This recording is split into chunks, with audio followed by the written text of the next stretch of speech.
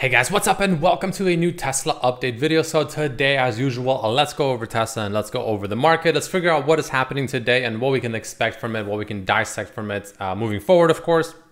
Tomorrow's the last day of the month and next week is a big week because over the weekend on Sunday, we have Tesla's delivery numbers, which is going to be a pretty big one, and see, how it affects, the way Tesla's moving, because I do think it will affect it. In fact, I think Tesla's actually, the TSLA specifically, is waiting for that. But let's get into it. If you enjoyed, don't forget to hit that like button if you, of course, enjoyed the video. And, this is not financial advice. I am not a financial advisor. And again, my membership section is live down below if you're interested, for $2.99 a month, where I share all my intraday thoughts on Tesla as it's moving throughout the day. And yeah, let's just get right into it. So Tesla pretty much flat on the day, going up 0.5%, closing at $257.50 essentially. For the day, which compared to the market, it's outperforming tech, but kind of underperforming SPY. So it's kind of like in between, I would say. Honestly, I would say it's roughly with the market, give or take. Nothing too substantial for the most part. And yeah, honestly, pretty much of a pretty nothing burger day for the most part. And I say that because, well, we're pretty much doing what we did yesterday.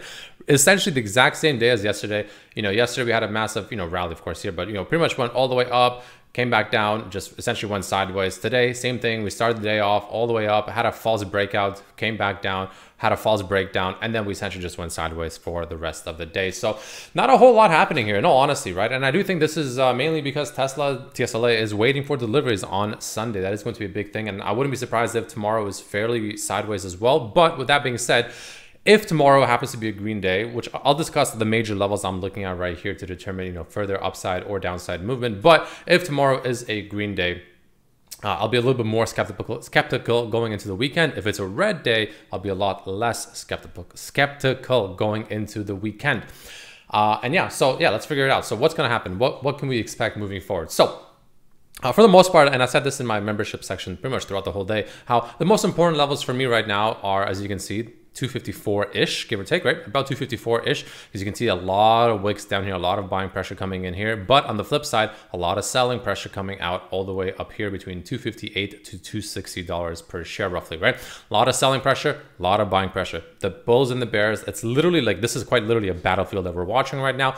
And we're pretty much just going straight sideways, with the volume today being a little bit on the lower side. You can see nothing too substantial whatsoever. Definitely pretty low volume, with no real victor, in my opinion, today as well. So it's hard to say if this is a good or a bad thing, really, until pretty much one of these levels breaks, right? Essentially, if we break above essentially 258 to 260 and we start closing at least like a 1 hour candle above those levels, at the very least above 258, ideally above 260-ish, but 258 we can say for starters, then I think the bulls win, and I think we continue making our way up to the next level, which will be 265, which of course is a major level for me for, reasons I said before, such as, that is a level we got rejected at several times before, which also ended up following through with pretty, sizable movement to the downside.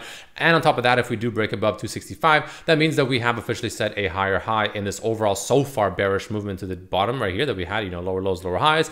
This officially would set a higher low, a higher high, and that would be a very good sign. So for instance, it could be something like this, right? Let's say this is the bullish side. It breaks out, it comes up here, moves up somewhere to around here, let's say, makes this higher high, give or take, right? It could be a little bit higher, but somewhere, around this 370 or 270 area, let's just say, for, demonstrational purposes, I guess, right? And then from there, of course, naturally from here, you'll still get some sort of downside, but then, the point is we can get a downside and we can potentially set a higher low compared to this higher low over here, let's say, and go even higher. You know what I mean? That's kind of the idea, right?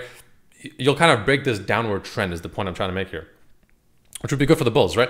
Now the bears, of course, what they want to see is pretty much the opposite. They want to see this to be a lower high, right? They want to see this continuation to be formed, right? Where it's, we set a high here, we set a low here, then we set a lower high right here, came down, set a lower low, and then up here, if we set a lower high, then ideally what they want is to go even lower to set a lower low down over here, in my opinion, one more time to around 230, maybe even 225. That's what the bears want to see. So that's what essentially the two sides, in my opinion, right now are battling out right over here, probably waiting for deliveries to come out over the weekend and see, what actually happens with that. This is also a bit of a confusing situation here. There's a few things to discuss, right? There's just like an inception of patterns happening right now, which makes this whole situation that much more confusing, which I do think is really shown by these candles. I mean, this is just 2 days in a row of 1 hour candles, pretty much, of just pure like wickness, right? A lot of wicks on the candles. You can see a lot of wicks on both sides, whether it's buying pressure or selling pressure. A lot of indecision there, and this is why this is a very confusing area. So, like I said the other day, right?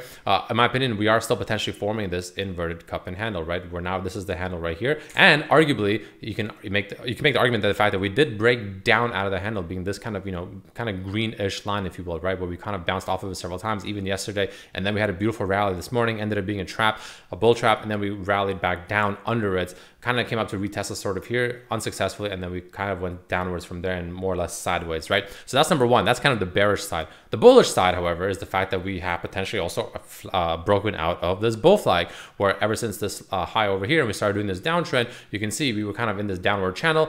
We kind of tried to break out over here, and we finally did, and now we're kind of retesting it so far successfully, and now we're sort of breaking out of it. So there's a bit of conflicting patterns going on there, right? So you got a bullish pattern here, you have a bearish pattern right inside of the bullish pattern. Essentially, they're like conflicting, and it's almost a matter of like which one wins. And I think that pretty much plays out with what I said about this whole congestion period, finally breaking through one way or the other, right? Keep in mind, this is also pretty much exactly dead smack in the middle of the 0.5 Fibonacci retracement, which, like I said, is going to be another major level to break above, right, in my opinion, right? Because again, assuming this is nothing more than a simple dead cat bounce, this 0.5 level, like I said yesterday, is a phenomenal level to reject at for the bears. So unless we can break above that, it's also something else to consider, that the bears, in my opinion, are winning until the bulls can at least break through this 0.5 level, in which case I think the bulls will start winning instead. But at the moment, I would say the bears are slightly winning, only because we're still below that 0.5 level. The bulls really want to break above that level to see further moves to the upside, again, to 265 and potentially even as high as 280 to retest that.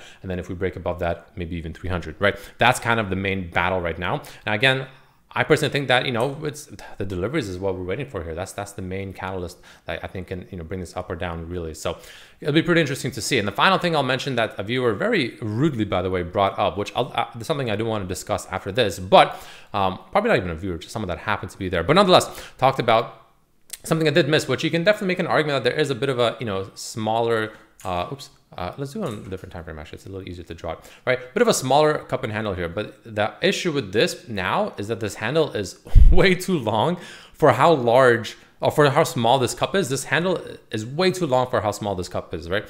So at this point, it's like, makes me wonder if it's even validated anymore. I think it's completely irrelevant now, mainly because regardless if this is a cup and handle pattern or not, this is a very small one, regardless, it doesn't really change the fact that this congestion period needs to play out, and whatever happens to this congestion period, whether we break again 258 and the bulls win, or we break below 254 and the bears win, that's going to have to play out regardless. So to me, it's relevant of this cup and handle pattern. This is the most important part to look at, this congestion, right? Whichever breaks first, that is going to be the movement of the move that we see.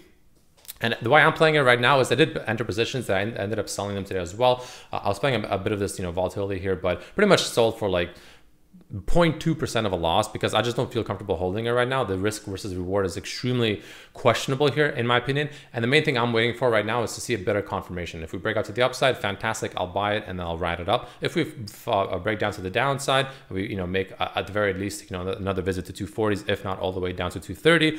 Fantastic, I'll be buying that dip as well. So you know what I mean? That's kind of the way I'm playing it. I might enter a small position end of day tomorrow, depending on how it looks, just so I have some exposure to the upside. But that's just kind of how the way I like to play it. But that's kind of overall what I am seeing right now with Tesla. In my opinion, again, I personally view this as nothing more than a patience and a waiting game. Let this play out. Let the direction be shown. No reason to just guess and throw darts blindly. Let the direction tell you. Let the market tell you which way it wants to go. You know what I mean? And I'm personally just perfectly okay waiting for that to happen.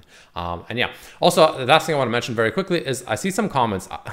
People think that I'm trying to spread FUD or like fear or, whatever, because I want people to sell so Tesla goes down so I get to buy shares cheaper.